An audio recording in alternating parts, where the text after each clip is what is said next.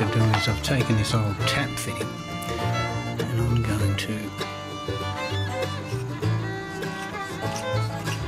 So we've got our base here, a bit of pottery work. I've never done any, I've bought myself a toolkit and a bit of air hardening modelling clay. So, what's the plan here? The plan here is to build a Narrogin Cat. This will become my Narrogin Cat.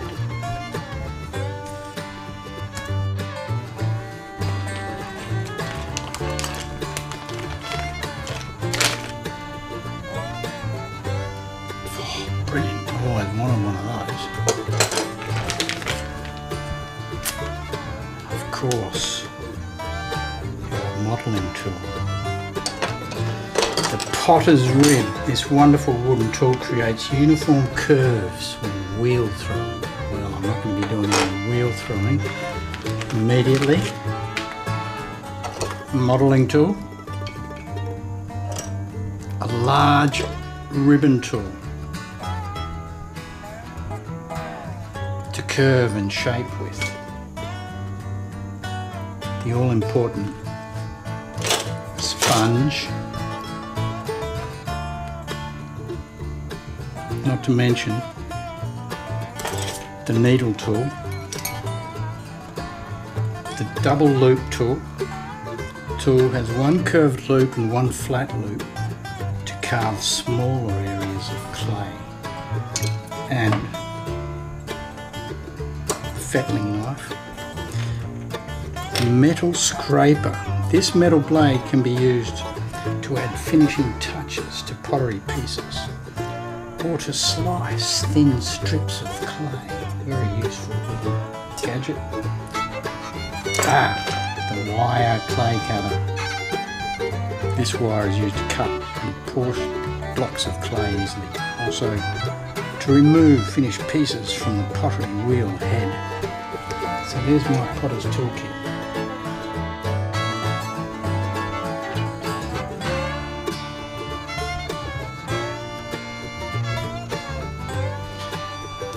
And here is the clay.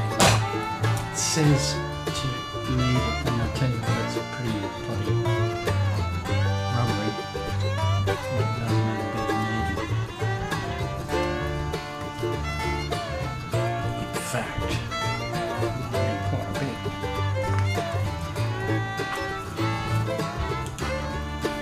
Which is pretty solid.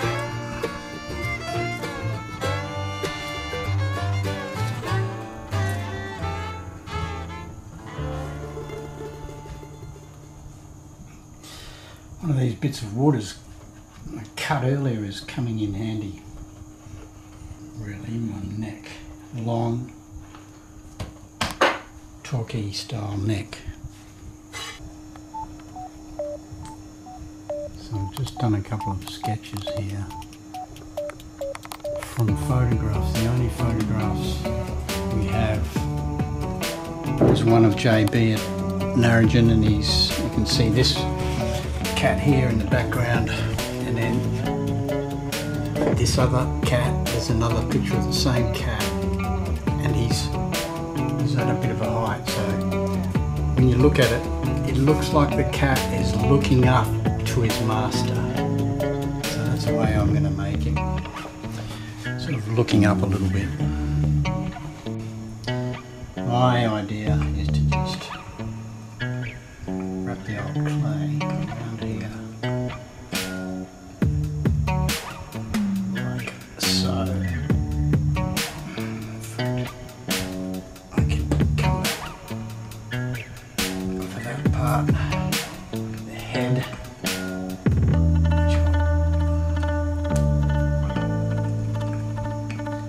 Don't want to waste the clay either. I haven't got much. I should have got more. But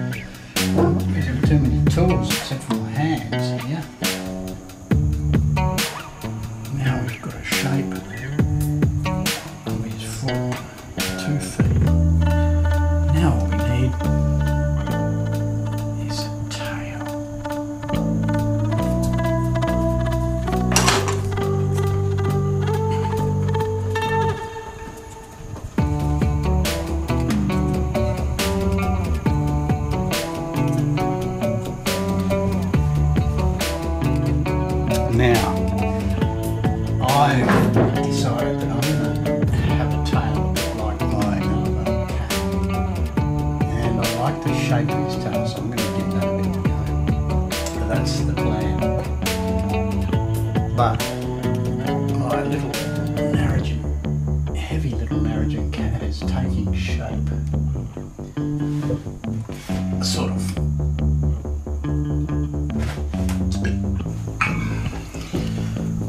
Let's try putting the tail there.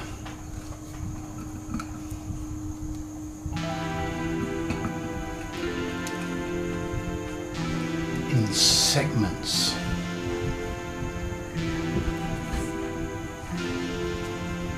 Just really the suggestion of a foot. So we have our little Narrogin Cat basis. I'm about to do the tail and try and make his feet a little more conducive. There's the metal down there.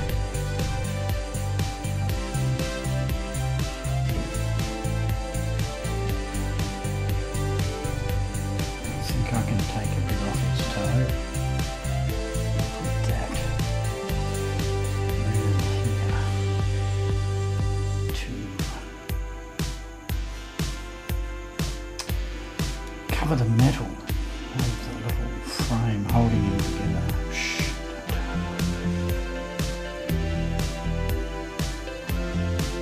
Now his tail and his back foot is just a suggestion. There, his feet of clay.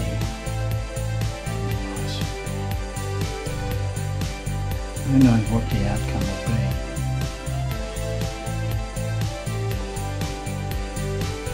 Whether this is a mistake or not, but the metal might expand and contract and break the clay. Probably a terrible idea, but I'm going to give it a go because it is only a $10 exercise.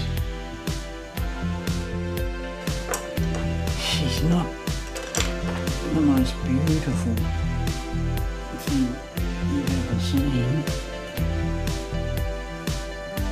Smooth his little feet off, and then I'll see about getting him some toenails.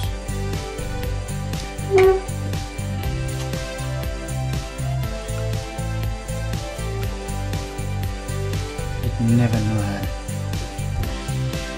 I've rubbed his chin. Well, you would actually if you look close.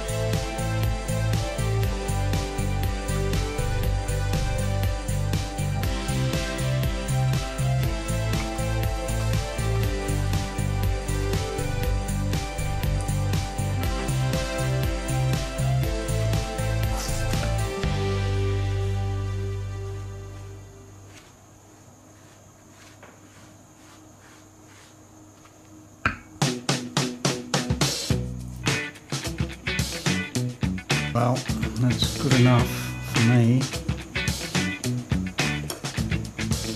One Narrogin cat.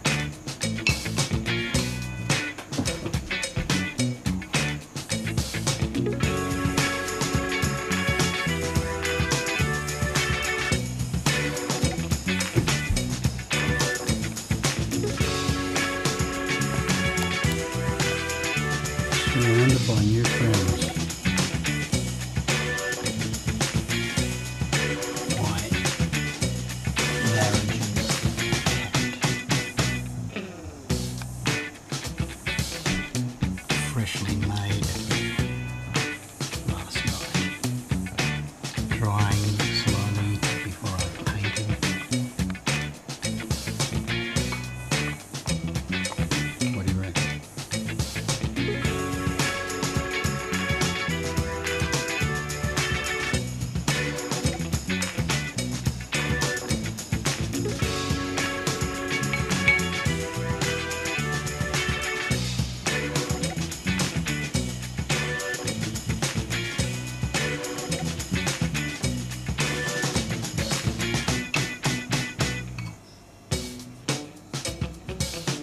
So the Narrogin Cat has been drying now for a couple of days, and well, he's turned out already. He's got the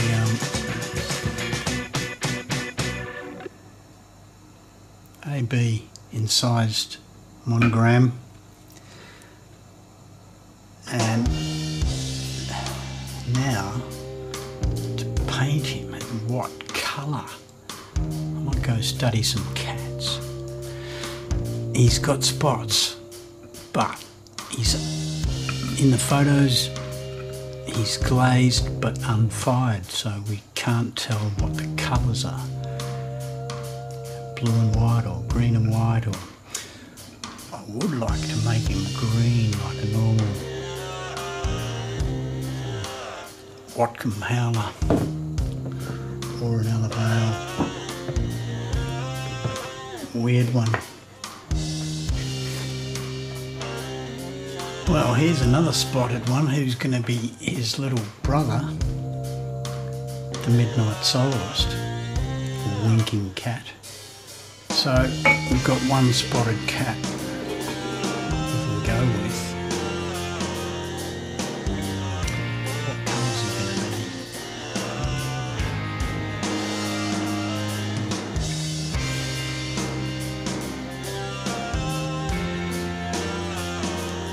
Just roughly drawing the circles, the spots, as might put a motto on the side: chase me. Chase me. Midnight Soloist. No, he's not howling. So I've got some black paint mixed up. I've decided to make him a black and white cat. I could just leave it terracotta spots and varnish it. I've never used oil paints in my life until today, until tonight. Now, a bit more. Let's see, right?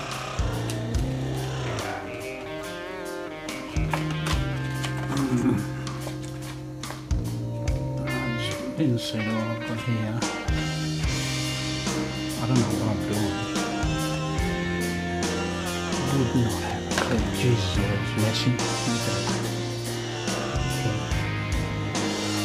And then all his head's strong enough to hang on to. He's dried alright.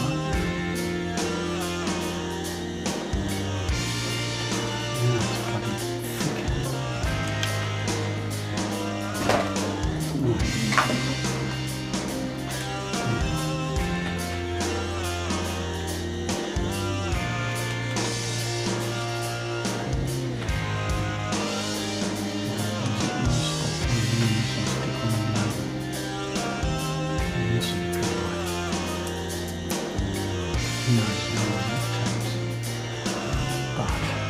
Oh, he'll go well with my Bretby black cat.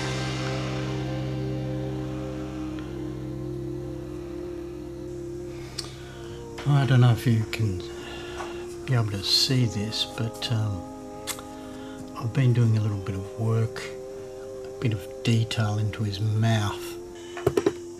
He's slowly taking shape. I'm getting a bit of the black in between his teeth. In fact, all into the back of his mouth too. And then if I come along and file it later, just file off the top of the teeth, it should look nice and white. In the process I am of painting him green instead of the black. He's going to be a green Narrogin Cat. Okay, forget the spots, we're just going to paint him all over. It worked out well, the tail. each little section is just a little chunk of clay I made separately, and then put them on. Give a gay neck then. I think is one of the mottos. And they sure do have weird long necks. Look at your grotesque looking old mongrel. Found enough Estipol under a bubble on top of the lid somehow. Can't get the Estipol can open, but there's been enough in here to start glossing over the beast. So I'm nearly done.